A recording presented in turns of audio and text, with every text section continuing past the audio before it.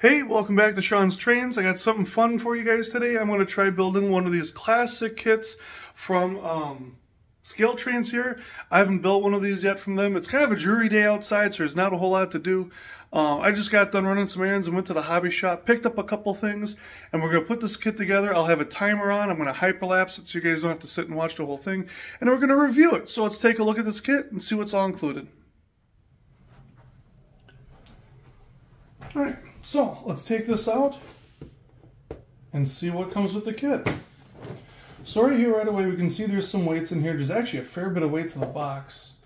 And if we take this out, all the weight's in here, which is awesome. That means this car is going to be great on the track. I'm going to pull this out of the plastic here.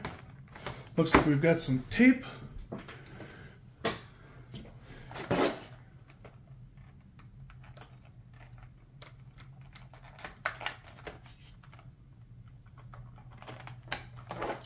The goal is not to go to the emergency room today.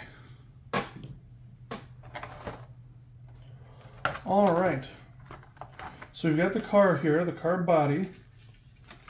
Nicely detailed. I would say it's on par with Athearn Ready Door, which is about right. This kit's $20. For this, I mean, this shouldn't take more than a few minutes to put together. We've got some basic underbody details. You've got roller bearing trucks, metal wheels, metal axles. That's awesome. You've got the weights in here, and holy cow, that is a good amount of weight. I don't have a scale, but that is certainly more than enough. And then we've got the underframe here. So I'll be putting KD couplers on this. I will not be using the factory couplers. But for 20 bucks, this is awesome. I mean, this is less than an Athearn Ready to Roll. It should go together pretty quick, as some would say, a shake-a-box kit.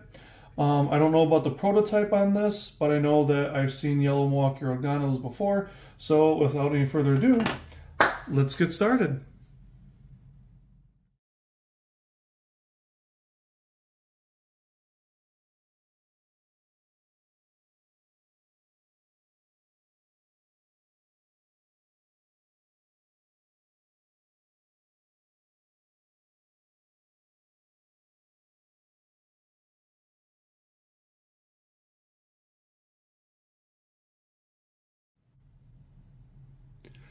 So I didn't get the counter up, but that took about 12 minutes, 40 seconds. And you can see I came across a couple little things I struggled with.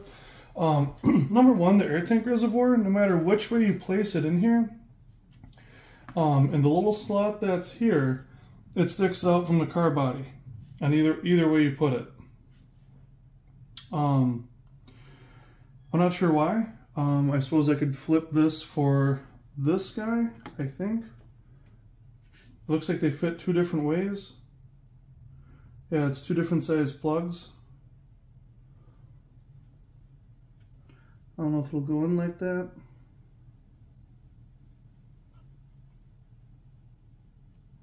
Yeah, because this is square and this has got kind of a horseshoe shape to it. So it is what it is.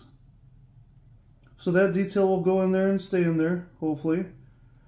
I'm not going to glue anything together. I'm just going to press fit it, just like you would an AccuRail kit, for some of the ends and stuff. Another thing I want to point out is there's nothing to cut these from. Everything was loose already. There's no sprues.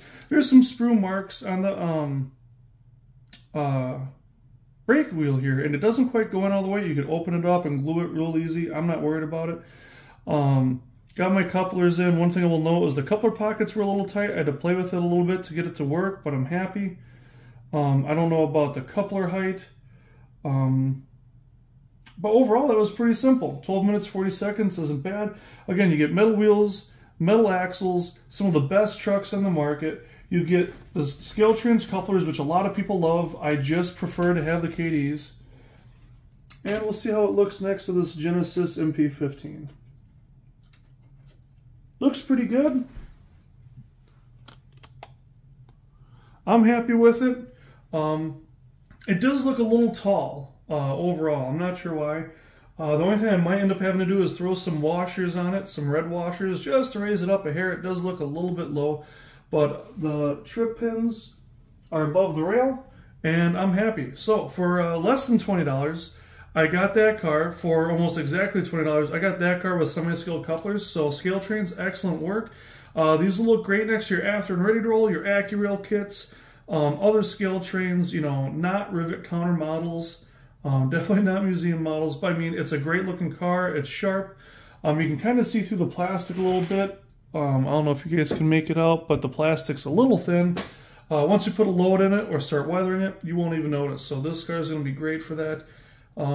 Overall, 2 thumbs up. Excellent job, Scaletrains. One other thing I want to point out real quick is that this car goes back in this box very securely.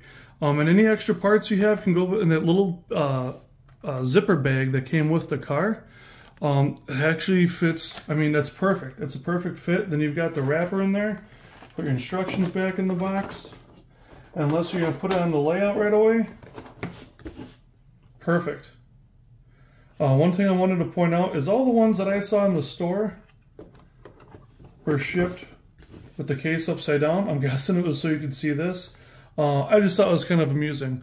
And I want to give a shout out to a gentleman who shared a Santa Fe caboose for the Kit Classics on Facebook. I don't remember your name. I don't remember the group. But it looks so good, I thought I'd give it a look in a shot. And I actually found a few cars I want to get. Today I was looking at 2 box cars and from the Kit Classics. And I was looking at a hopper from Tangent, and I thought, man, for 40 bucks I can get 2 cars, or for $60 I can get 1 hopper.